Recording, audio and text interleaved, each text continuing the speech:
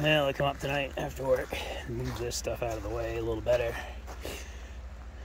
I'm gonna have Bob bring up another load of this. I guess he's bringing it either tomorrow or the next day, so we can make the driveway very accessible to this guy bringing that cabin. I'm gonna have him put it right where them orange pole thingies are, so that you know it's an international sign for truck drivers.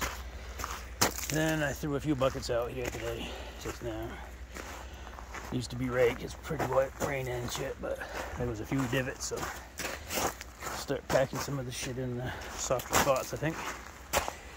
And I did this one, a couple buckets up here, 3 or 4, I guess, and kicked it around with my foot, which is probably genius.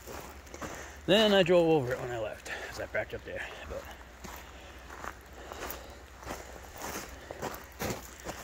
well, I did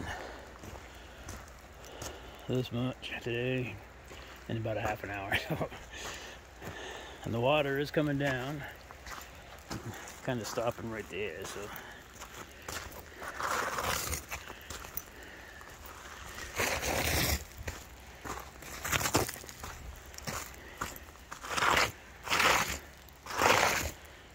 yeah.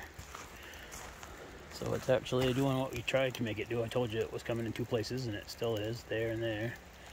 It's gonna run right down. I think if we clean this out pretty good, it'll run right down through. If it actually gets to be. So we'll probably put a pipe right across here.